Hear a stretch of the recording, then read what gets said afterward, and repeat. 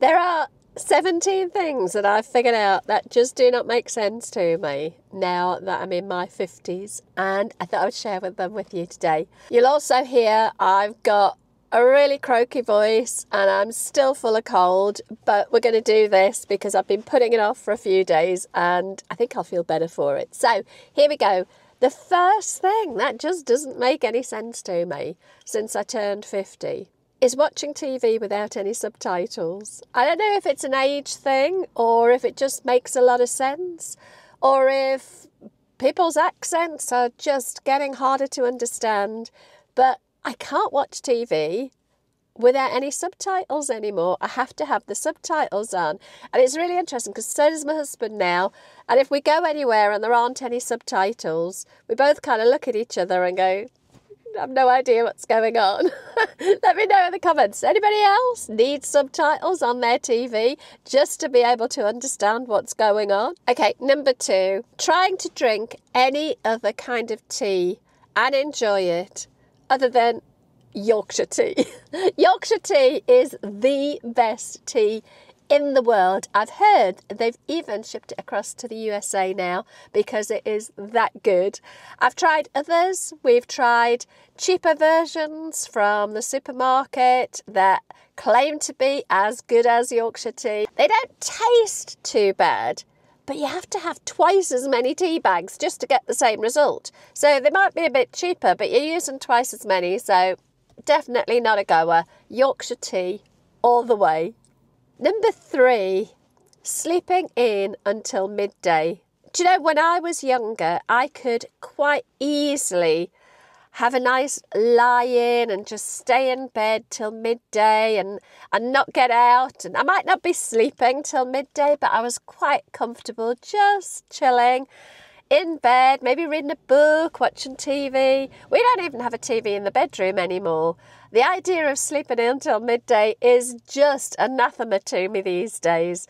I tend to wake up around about 8 o'clock, regardless of what time I go to sleep. And I might lie for 10, 15 minutes, half an hour at the most, and then I have to get up. So the idea of being able to sleep in till midday just doesn't make any sense to me anymore. And it's such a shame because I used to love just having like lazy Sunday mornings and not getting out of bed till lunchtime. Oh, no, doesn't make any sense anymore. The 4th thing that doesn't make any sense to me now that I've turned 50, I mean, I'm 58, so I'm nearly 60 to be fair, is since when did the government allow 12-year-olds to drive cars? Because when I look around at some of the youngsters driving, they look about 12. I'm sure they're not much older than 12. They look so young, and yet they're driving cars. Oh, it doesn't make sense to me at all. How can that happen? How can they look so young? It's like, you know, you're getting old when the policemen look very, very young. Well, now the drivers, like literally, they don't even look like they should be in secondary school yet, and they're driving cars. Does not make any sense. The 5th thing that kind of doesn't make sense to me is why I have a very nice 4-bedroomed house with all the amenities I could want, all of my things in it, and yet I have this urge to live in a tiny house on wheels. We're in the process of looking for a camper van so we can go and spend our spare time in a tiny little box with nothing in there of our belongings because we won't have an awful lot of space. I mean, there will be some things of our belongings, but you get what I mean. It doesn't make sense, but I'm not worrying about this one because I cannot wait to get my camper van and go off and explore the world. But it does make me smile that we've got this 4 bedrooms, loads of space, lovely garden, and I want to go and stay instead in this tiny little box on wheels. Oh, doesn't make sense. The 6th thing. Tights. Now, I think in America, do you call them pantyhose? I'm not entirely sure, but tights. Oh, just tights don't make sense to me anymore, at least not getting in and out of them. They're not the most attractive things at the best of times, let's be honest. But there was a time when I could at least get into them without looking like some sort of Harry Houdini on speed. Because I don't know, it doesn't matter what I do. I get one leg in, the other leg's twisted. I get both legs in, the whole thing is twisted. My legs are up in the air trying to get them on. Honestly, if it wasn't so embarrassing to show you, I'd take a bit of B-roll to show you me putting on tights, but I'm not going there. It is hilarious. Why? What have they changed tights? Have they changed the construction of them so that women over 50 can no longer navigate their way into them? I don't know. Anyway, tights do not make sense to me anymore. Okay, the number 7 is housework, or at least stressing about housework. Now, don't get me wrong. We all have to do our housework. You know, there are things that we have to do. But I used to get so stressed if things were out of place. I am the world's most untidy person. ADHD brain doesn't go with being tidy or organised. But I think I carried so much shame about my disorganisation and untidiness that if anybody came to the house and the living spaces that were visible weren't pristine, I would be so embarrassed and so stressed about it. Now I think, do you know what? The house is clean. I can't take the credit for that, to be fair. We have a brilliant cleaner. But even before she did, you know, it wasn't a cleanliness thing, but I do have a lot of clutter.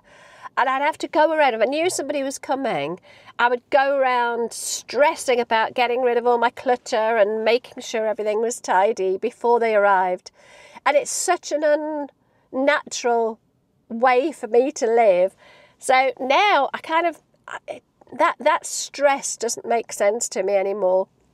If people visit and the place is a bit cluttered, that's me, that's who I am. So that stress around housework is what doesn't make sense to me anymore, not housework itself. Number 8, labels on food and labels on beauty products, telling you what's in them or what to do with them. Instructions on beauty products. What is that all about? They are so tiny, you can't see them. Even with my glasses on, I cannot read them. I'd have to get a magnifying glass just to be able to read a food label, which isn't much use if you're wandering around the supermarket and you're wanting to read the food label on a piece of food. Oh, it just doesn't make sense. Why do they make them so tiny? If it's so small you can't read it, don't bother putting it on there. It just doesn't make sense to me. Number 9. Stilettos. I'm not sure stilettos ever really made sense, although I did wear them. You know, sort of really ridiculously pointy heels, high pointy heels, and we totter along trying to stand up on them. They don't make sense to me anymore. I got rid of all of my high-heeled shoes a couple of years ago. I am a trainers or sneakers or pumps or whatever you want to call them, or like loafers type of girl now, or give me some nice chunky boots. But stilettos, no way. And I did hear somewhere that, I don't know how true this is, that the force from a normal size woman, whatever that is, on a stiletto heel is the equivalent to the weight of an elephant. So, no, they don't make sense to me. Number 10, gossip. When I was younger and I worked in a job, and there were groups of women, not just the women to be fair, men as well, there always seemed to be gossip. People were always talking about what other people were up to. And it was so judgmental, and to my shame, I was definitely guilty of it. And now I think, do you know what? Life is way too short to spend it gossiping about other people's business when it's not our business at all. So gossip magazines, or just the whole idea of having nothing better to do than pull somebody else apart behind their back when they're not there to defend themselves. That just doesn't make sense to me anymore. It's just a horrible thing, isn't it? It's a horrible thing to do, to gossip about people. Now that I look back, I always think, when we're gossiping about what other people are doing and we're doing it in such a judgy way, quite often it's a reflection of all the things we kind of feel about ourselves that we're not happy with, that we kind of project onto other people. So yeah, gossip, definitely not for me. Definitely not for me. Number 11, sales. You know, like store sales. Even Black Friday sales don't make sense to me anymore. And especially, the old days, I don't know if it still happens, where we've got Next, a clothes store Next in the UK. I think it's abroad, I don't know. And they'd have their sort of seasonal sales, and people would be camping out overnight outside of the store so that they could get in and grab a bargain. And it just doesn't make sense to me. I have to say, this isn't just an over 50s thing. I've never queued up for a sale, but I have probably been a little bit sucked into the January sales and things like that. But we end up spending money we don't have on things we don't need and queuing up for hours to do so. It just doesn't make sense. Nowadays, if I want something, I want it because I want it. And if I get a bargain with it, brilliant. But the stress of waiting to see if it's still going to be available when it's in the sale at a lower price, if I have to do that, my guess is I probably don't need it or want it that much. If I really, really needed it or I really, really wanted it, then waiting for the sale isn't going to make a difference to whether or not I want it. Now, don't get me wrong, I love a bargain. If I happen to need or want something and when I go to buy it, it happens to be on sale, woo, bonus, I'm happy with it. But I do not understand the logic in buying stuff because it's in the sale that you don't need. Now, my husband would probably argue that I'm talking rubbish here, but genuinely, I don't get it. And I will never, ever, ever queue and hustle and bustle and get the elbows out just to be able to get a bargain. Number 12, dressing to impress. I think there were times when I was younger that I really felt that if I didn't have the right make of clothes or, I wasn't dressed in the right way, that I would be somehow judged, probably gossiped about. Or it would be disadvantageous to me in some way. And I think as I've got older, certainly in the last sort of 5 years or so, I kind of will wear what I want to wear now. And I don't necessarily dress to impress. You can see today I'm in sort of sweats. I've got no makeup on. If you like me, you will like me regardless of what I'm wearing. If you don't like me, it won't matter if I'm wearing, Versace or whatever. It will not matter. You won't like me. So I'm not going to dress to impress anymore. That said, when we go dancing, we've got a dance week coming up, and there's a gala night. We go on cruises and they have like dress to impress nights or formal evenings. I love getting dressed up. I love doing my makeup, wearing nice clothes, but I do it because it makes me feel nice, not because I'm trying to impress other people. And so yeah, that whole dressing to impress does not make sense to me. I have probably been guilty of it in the past, and I'm not sure it's made that much difference, to be honest. Number 13, always being in a hurry to get everywhere. I think part of that is because I hate being late, so I would always be in a hurry to get where I was going because I didn't want to be late. Even if that meant I was there half an hour early, I would still hurry to get there. I used to drive way too fast. Everything had to be immediate. And I think maybe this is an ADHD thing as well. I think it probably is. But I'm learning to just slow down and not be in such a hurry all of the time. I I'm not great with delayed gratification, so I want things here and now, right now. But just hurrying everywhere, being in a hurry, it's just, I don't know, it's just uncomfortable and stressful. Okay, number 14, and this kind of goes with the housework thing from earlier. Ironing bedding does not make any sense to me anymore. I used to iron quilt covers and I'd iron sheets. Do you know what? Life is too short to iron a sheet. Believe me, life is too short to iron sheets. So they are no longer part of my list of jobs to do. I do not iron bedding because why would you? Just give it a good shake, give it a good sort of pull around, push the duvet cover in it, shake it about a bit, just smooth it out with your hand. It does. As soon as it's slept in for a night, it gets creased anyway. So no, I'm not ironing bedding. Nightclubs and busy bars. I don't think I ever really enjoyed them.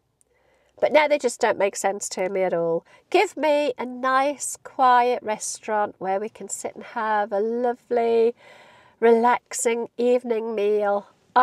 Bliss. But the idea of a nightclub where everybody's jostling into one another, and I don't know, maybe I am just getting old, but all I could think about in a busy nightclub now is, oh my God, if there was a fire, how would I get out of here? Where are the fire exits? Oh, it's a bit close for my comfort. I don't like all these people bumping into me. I can't imagine going to a nightclub. It must be 10 years since I was last in a nightclub. And they just don't appeal. When we go on cruises, they normally have a nightclub. It's not a place that we normally go to. We avoid them. Give me a nice tea dance where we can do our waltz and ballroom and a little bit of Latin dancing. But no. They used to call them discos, didn't they, in our day? But no, definitely not. Okay, number 16.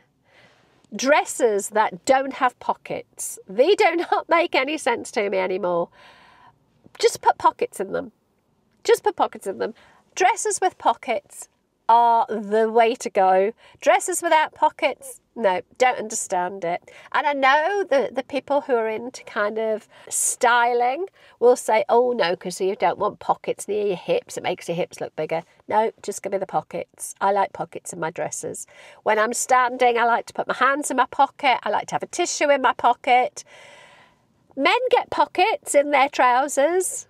If I wear trousers, I have pockets. Give me pockets in my dresses and I'll be very, very happy. Dresses without pockets, no, don't make sense to me anymore. And finally, number 17. Of the things that no longer make sense to me now I'm in my 50s. G-strings. G-string knickers. When were they ever comfortable? When did anybody ever wear a G-string and go, oh, this feels comfortable? No, give me the big knickers. Give me the big knickers every time. They're just, so much more comfortable. G-strings, I don't know if they ever made sense, but they are definitely not making any sense in my 50s. Just give me the big knickers. We used to call them harvest knickers. You know, big knickers. Like, have you ever seen Bridget Jones's Diary where Hugh Grant sort of lifts her skirt and goes, whoa, they're big knickers. We call them harvest knickers. Knickers where all is safely gathered in. On that note, I am going to leave you with my 17 things that don't make sense. Let me know in the comments what things just don't make sense to you in your 50s. Humorous things that just don't make sense to you in your 50s. And if you've enjoyed this, do me a favour, give me a like and leave a comment. I would be so grateful. You can hear my voices going. The cold is still here, but I've had fun making this one. I hope you've had fun listening. Take care. See you soon.